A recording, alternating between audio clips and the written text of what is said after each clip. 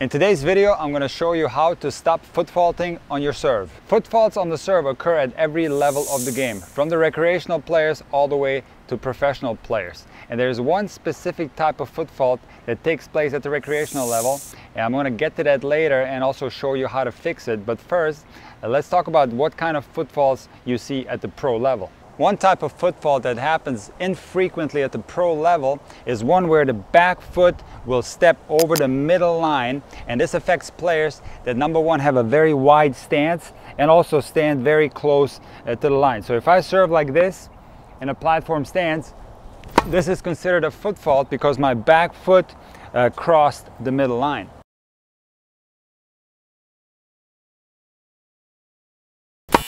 And one player that was affected by this type of foot fault was Murad Safin. So please remember, if you happen to have a platform stance, to give yourself enough space so that that back foot doesn't cross the middle line on your serve. Another type of foot fault that's very common at both the recreational level and the pro level is when players are standing on the line prior to the service motion. At the recreational level, you'll see more extreme cases of this when players are standing inside the baseline prior to the serve. And this is a mistake that can very easily be avoided. Just simply check and make sure that the foot is not close to the line prior to your serve. Give yourself a little bit of space so that there's absolutely no chance that the foot is touching the baseline. Now, some players will remedy this by standing way behind the baseline. This is very unnecessary. Just give yourself about an inch between the tip of your front foot and the baseline, and that is sufficient to prevent you from foot faulting in this manner.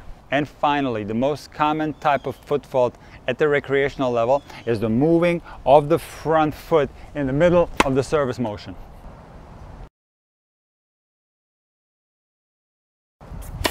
And you'll see this type of foot fault even at the pro level, not necessarily where players are stepping over the line prior to the contact, but more just a slight movement of the front foot inside the service action.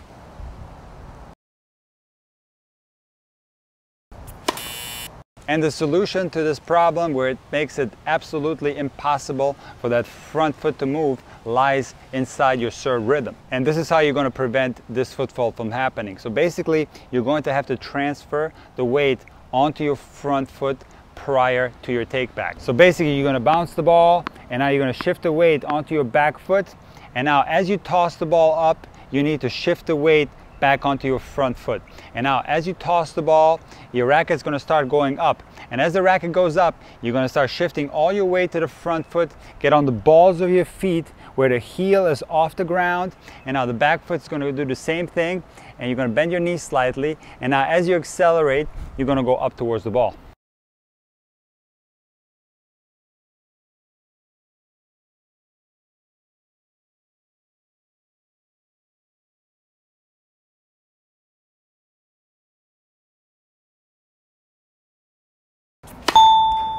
The majority of times a player commits this type of foot fault is a stepping of the front foot when the racket goes up, something like this. So the racket will go up, the player steps in, and then makes contact.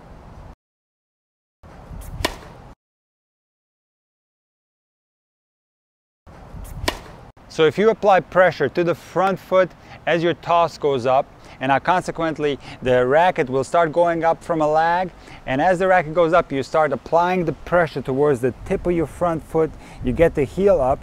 This makes it absolutely impossible to take a step. When we take a step, we do it from the heel to the toe.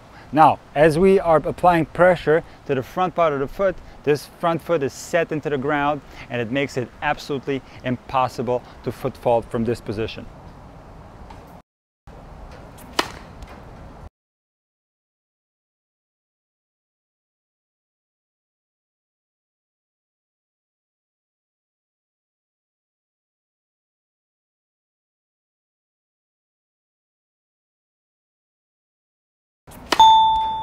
I hope this video can help you to stop foot faulting. If you have any questions, please leave a comment in the section below.